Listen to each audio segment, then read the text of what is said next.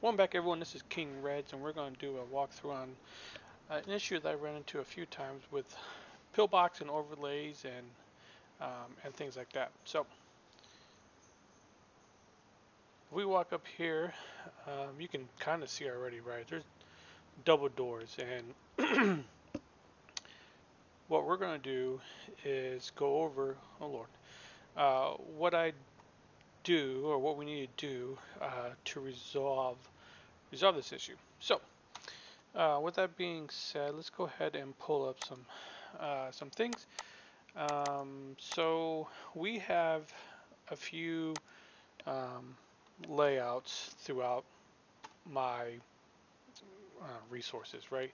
So GABZ, we have him, and in here he has a Pillbox app, or I guess a skin layover. I don't know, whatever you want to call it.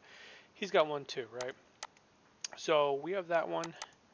And then in standalone, we have the Bob 74, which if we go into the client here, we can see down here too, there's a default pillbox 1.2. And then if we go to default maps, there's a hospital map here as well, right? So the issue we run into is kind of a couple things, right? One is this folder. And the first thing that we're going to want to do is basically just delete it. Right? We're getting rid of it.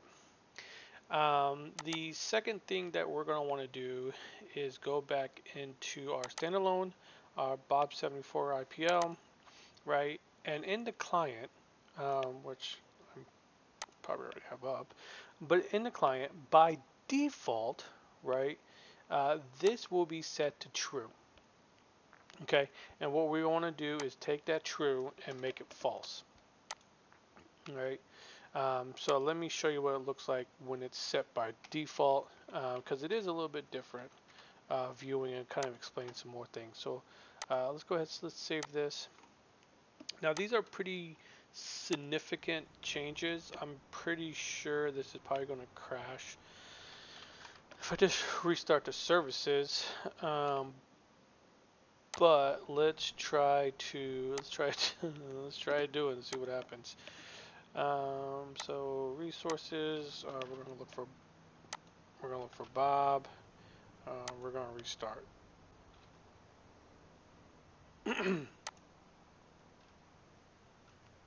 Interesting. Okay, so you can see here, it's even crazier than before, right? That, and it doesn't let us into the hospital. So I got the sliding doors, you got the push door, and you got the one that's closed, right? So that is what happens by default when this is set to true.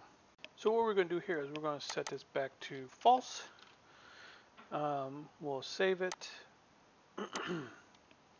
We'll come back into here. Let's go ahead and put us back to our original settings that we had when we started this video. I always got to remember to give it 8,000 hours to change screens. But Bob, restart, and you can already see the change, right? So, all right. So now we're back to our sliding doors, push doors, so forth, so on. Excuse me. So the next thing we're going to do is we are going to go into our WinSCP.